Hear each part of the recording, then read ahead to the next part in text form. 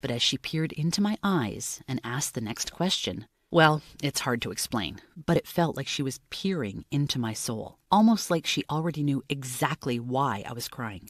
Are you sure, honey? My name is Janet. And it was at that moment that I noticed her necklace glinting in the sunlight. I couldn't believe what I was seeing.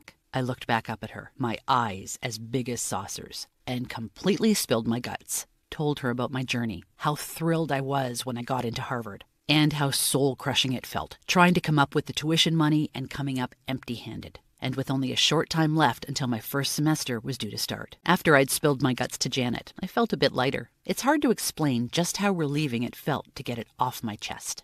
It felt so amazing, like I just liberated myself from a heavy burden. Maybe it was because this woman was actually listening and really seemed to care. And as great as that felt, it pales in comparison to what was to come. Because what happened next is where the story really gets crazy. After telling Janet my whole story, she smiled and asked if I could answer a few questions for her. She said she might be able to help me. I had nothing to lose, and she seemed friendly enough, so I figured, why not? And after 5 minutes of seemingly random questions about myself, Janet told me she knew why I wasn't able to come up with the money I needed.